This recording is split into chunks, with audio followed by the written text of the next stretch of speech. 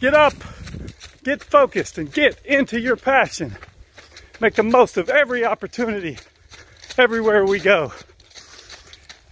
Now, yesterday I told you a little bit about the lines that I always intro with. Yesterday I told you about get up. Today I want to talk about get focused. See, I found in my life that I am plagued by so many distractions. It is so easy for me to get distracted from my purpose. Whether it's at work, at play, at home, out for a run, I get so easily distracted. And so it's so hard for me to keep on focus and to get things done that I was made to get done, touch people's lives, invest in people's lives, because it's so hard to stay away from distractions.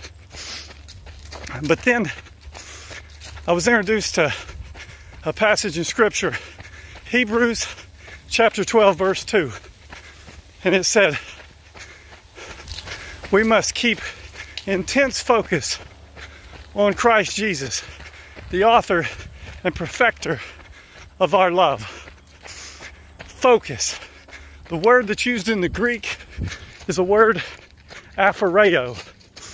And what it means, it gives a picture of somebody that's riding a horse and they've placed blinders on the horse. So the horse can't see to the right or to the left, can only see straight ahead. That's an intense focus, a tunnel vision as to what is ahead. That's the word that's used in Hebrews 12:2. That's what Christ has called us to focus on Him and on God in such a way that we block out all the distractions and focus on Christ. And when we do that, on this journey that I told you yesterday, it's time to get up and get on your journey. And then when we are able to get focused, get aphoreio,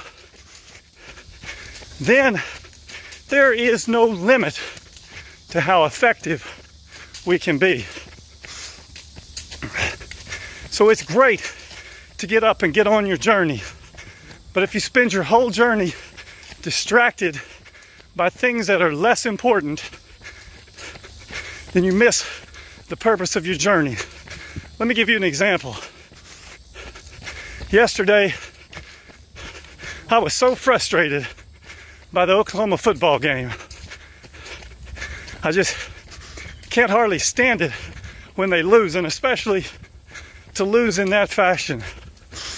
But all my life, I've allowed that to distract me from the purpose at hand.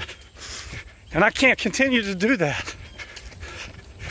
And that's just a simple example, and to some people, a silly example, to let a game that a bunch of teenagers are playing distract you. But it's real to me. We all have our distractions.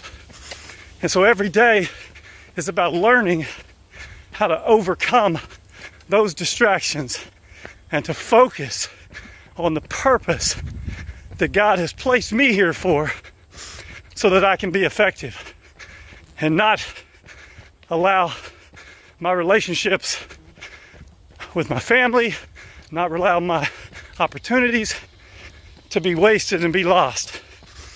So it's difficult, but every day we have to learn that intense focus, that aphoreio, because the opportunities are there, but we miss them without focus.